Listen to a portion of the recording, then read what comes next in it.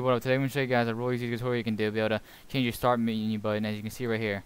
Alright, first thing you need to want to go and do, I'm not going to show you guys, but you're going to go ahead and go to your hard drive and go click on Windows, then look for a file called explorer.exe, or just the name Explorer. You want to go ahead and back that file up, go ahead and copy and paste it to an important place in your document or something that you know where it is, just in case you want to set it back to your default, or in case anything happens so you're safe. Alright, next thing you want to do is go ahead on the right side in the more info tab, download the link and then open it up. You're going to extract it. Once you have it opened up, you have a folder that says this, Windows 7 button changer. Open up that. As you can see, you have a couple different files. The orbs one is the one that contains all your Windows Start menu orbs. And you're going to want to right click on Windows 7 Start button changer, run as in.